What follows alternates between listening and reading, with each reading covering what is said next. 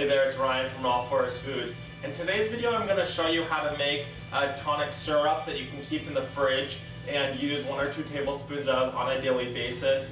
We're doing this video in conjunction with a few of our other videos that we've put out recently to show you how you can integrate tonic herbs in your diet in ways that you might have not thought of before.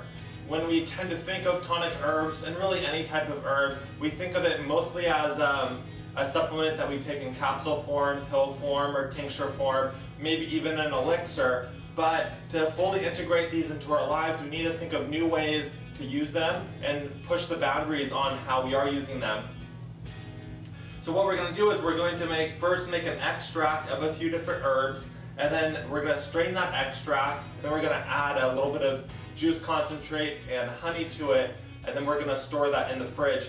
This is part 1 of the video, so I'm just going to tell you about the herbs that we're using and then start the extraction process, and then we'll make another video where we actually press the tincture and then add the other components. So what this is a daily tonic. It's going to be very nourishing for your yang and your yin. It's going to be very nourishing for your jing and your shen. So it's a very balanced tonic. We're going to extract it in 1 quart of brandy, and then after that extraction is done, like I was saying, we're going to add a few other things to it that we have out here. So let's just get into the herbs and let's talk about what the herbs are doing and why we're including them. So without further ado, here we go. First of all, what we're going to do is we're going to add 3 ounces of elixir, also known as Siberian ginseng. Of course, this is not a true ginseng like Panax ginseng is or American ginseng is. The reason why we are adding elixir into this is because it is such a strong adaptogen. It increases mental acuity. It also increases our threshold for stress, both physical and mental. So it promotes a type of endurance for physical activity and mental activity. It's great for a lot of people who are experiencing stress in their lives right now. So we're just going to go ahead and add that to this jar. Again, you want a jar that's larger than the quart because we're going to be adding herbs to it, and then we're going to add 1 whole quart of brandy. So you need something that's going to hold everything. What I have here is a ½ gallon mason jar. So we have 3 ounces of elixir, Siberian ginseng, the strong adaptogen. Continuing with that adaptogen theme, we're going to add 3 ounces of ashwagandha. Ashwagandha is the Ayurvedic adaptogen.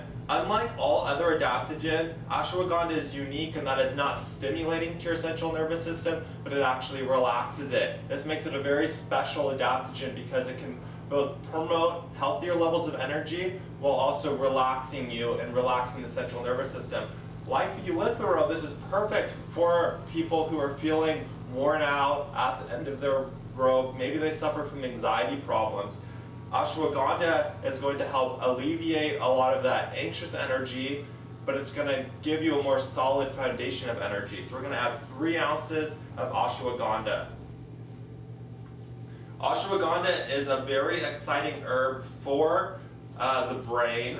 Like elixir, the Siberian ginseng that promotes mental acuity, ashwagandha is actually the only herb that promotes neurogenesis. Neurogenesis is the creation of new neurons, aka brain cells. So if you were like me, when I was raised, we were told that we get a finite amount of brain cells, and then maybe we spend a few years in college killing those brain cells, and then that's it. Well, it's not true. The reason why there was a misunderstanding around it is that brain cells divide differently than normal cells. Brain cells are actually made from stem cells, while normal cells split. So ashwagandha is an herb, the only herb that actually promotes that process of growing new neurons. So it's great for mental health. Combine that with elixir and you have a very strong brain tonic. So we have 3 ounces of the ashwagandha. We are going to add 2 ounces of hisho extract. Now if you're not using a powdered extract, add 4 ounces of a normal hisho. Hisho is a Chinese herb. It's a Chinese tonic herb for the kidney essence. The kidney essence is kind of our root of our youthfulness and our root of our longevity. He Shou Wu, translated into English, actually means the dark-haired Mr. Wu. People like to use He Shou Wu to keep their hair growing in full and keeping its original color. So if you're starting to get thinner hair, if you're starting to go gray, He Shou Wu is a great thing to add to bring back that the luster and the fullness of your hair. It's called the black-haired Mr. Wu because, as the legend goes, Mr. Wu was kept in a Chinese prison from his youth into his extreme old age, and during that time he didn't age at a normal process. He kept his youthful characteristics, he kept his dark hair, and in prison they didn't give him any food. All that he ate was this vine that was growing in through the window. That vine was He Shou Wu. That's how we started to associate it with the kidney essence, with the dark hair. So we have 2 ounces of the He Shou Wu extract. If you're using the normal prepared He Shou Wu, use 4 full ounces. To that, we're going to add 1.5 ounces of dried goji berries. I'm including the dried goji berries here because they're deeply nourishing, they're deeply nutritive to your whole body. They're also a strong yin tonic. That's going to help balance out some of the other herbs that we're including in this, which make it a little more yang. We want to always be balancing the yin and the yang energies. So we're going to add 1.5 ounces of goji.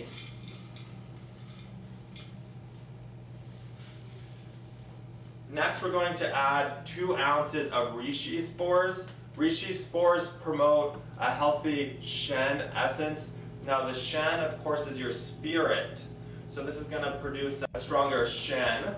That's great because, of course, life isn't purely physical. It's also mental, it's emotional, it's deeply interwoven with our spirit and our spirituality. So we're adding the 2 ounces of reishi spores. Reishi is also a strong immune tonic. It's a strong immune modulator, which means that it corrects your immune system. If you have a slow or a sluggish immune system, it's going to boost that. If you have an overactive immune system, it's going to pull it back. So regardless if you're having an autoimmune disorder, which is an overactive immune system, or if you have some type of hypoimmune response, a diminished immune response, it's going to boost that. Of course, reishi is the royal mushroom of China for longevity. It's probably the most strongest longevity herb that has been used in China. Going with that theme of immune system tonics, we're going to add 1 ounce of astragalus. We're only adding 1 ounce of astragalus in this because it's actually an immune stimulant. If you do have an overactive immune system, omit the astragalus. We're adding astragalus in this mainly for reasons of longevity. Now, if you think about longevity on the cellular or the DNA level, what happens over time is that your chromosomes start to break down. As they break down, they reproduce incorrectly, and that's the process of aging at the DNA level. Each chromosome is protected by something called a telomere. A telomere is like that plastic bit at the end of your shoelaces. It protects your shoelace. Over time, that plastic bit gets worn down, and then your shoelace starts to become damaged. The shoelace is your chromosome, and the telomere is that plastic piece. There's an enzyme in the body called telomerase. Telomerase protects the telomere from breaking down, which in turn protects the chromosome from damage. Higher levels of telomerase means healthier, stronger telomeres, which means no chromosome damage. Astragalus is unique in that it's the only herb that we know of that boosts your levels of telomerase. So as you age normally, your levels of telomerase goes down. Astragalus is going to increase those levels of telomerase, prohibiting any damage to your DNA. Moving forward, we're going to add 1 ounce of schizandra berry. Schizandra berry is used in Chinese medicine to balance all 5 elements. It's also a very beautifying herb. It's the Chinese herb for beautifying the skin. It's also a strong sexual tonic, so it's going to revive some of that sexual energy. Thinking more along those lines of sexual energy, we're also going to add 1 ounce of Damiana. Damiana is a Western herb, but thinking about it in terms of a classical Chinese medicine, Damiana is a kidney essence tonic. It's also a prostate tonic. To the Damiana, we're going to add 2 ounces of sarsaparilla. Now, sarsaparilla is a very strong blood purifier. It was actually used by indigenous cultures in the Americas to treat syphilis and gonorrhea. It's also a strong anabolic agent, meaning that it's going to help build lean muscle. It's also going to help you burn fat. It also has a very good flavor, which is going to flavor the final product. To the sarsaparilla, we're going to add 2 ounces of sassafras. Sassafras is a whole body tonic. It's going to promote the return to homeostasis.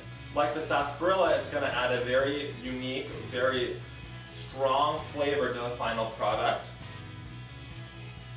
We're going to add ½ an ounce of star anise. Star anise is a warming circulatory agent. It's going to both warm the body and produce better circulation.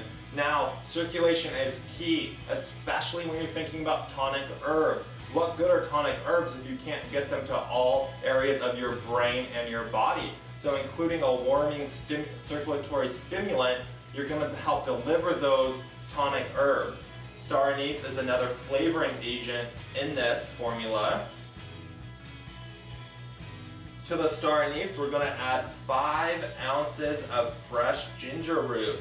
Again, just like the star anise, it is a circulatory stimulant and a warming agent. It's also going to add flavor to the final product.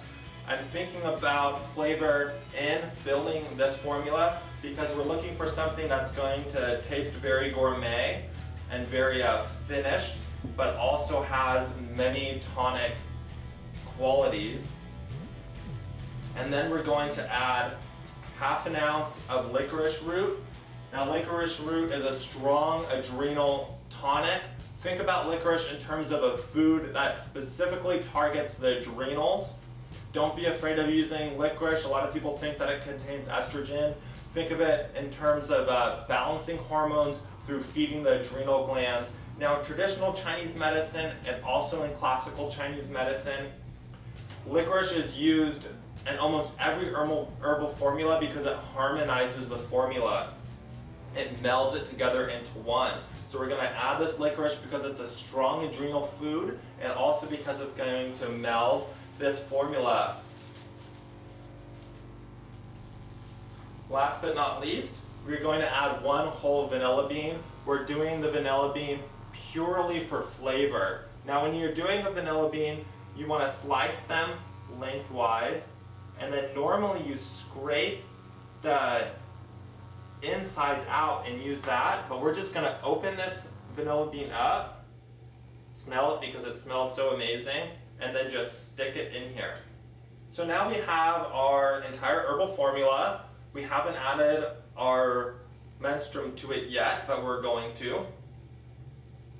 After you add your alcohol to this, you want to let it sit for 2 weeks minimum, 6 weeks maximum, and then strain it. We're going to do the straining on a separate video because I want to give everyone an opportunity to get started on this. This is a great daily tonic for use during the winter months as well as the summer months, but because it's still winter, you might as well get started making this. After we strain this and press it, we're going to add 8 ounces, which is just about ½ a pint of black cherry juice concentrate. Now, this is actually a component of the herbal formula. It's also a flavoring agent.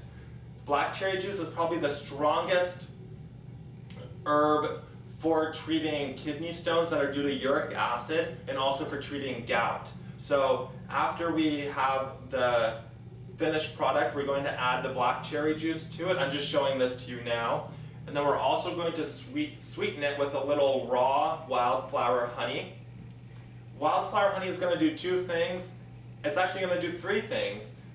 It's going to help preserve it because honey preserves things. It's going to sweeten it to make you want to drink this. But wildflower honey is also interesting because bees actually target medicinal plants when they're collecting pollen. So given an opportunity to forage how they want to be foraging, they will target the medicinal plants and bring back these almost homeopathic doses of a full spectrum of different medicinal plants. So it's actually a medicinal component as well as a sweetener and a preserver. So let's get started here. We have 1 quart measured out already of brandy. Now use a high-grade brandy, but you don't have to use something too expensive. You just want to really stay away from anything that has any kind of artificial flavoring. Let's see if I can do this without spilling it. So we're just going to pour that in here. Now you might need to put the lid on here and shake it up to make sure that it all gets distributed. So there you have it. This is the end of step 1. Now you just want to store this in a cool place. After 2 weeks, I'm going to go ahead and press this and then add the final ingredients to it. I'll keep it in the fridge and take it on a daily basis, probably 2 tablespoons, maybe ½ an ounce per day.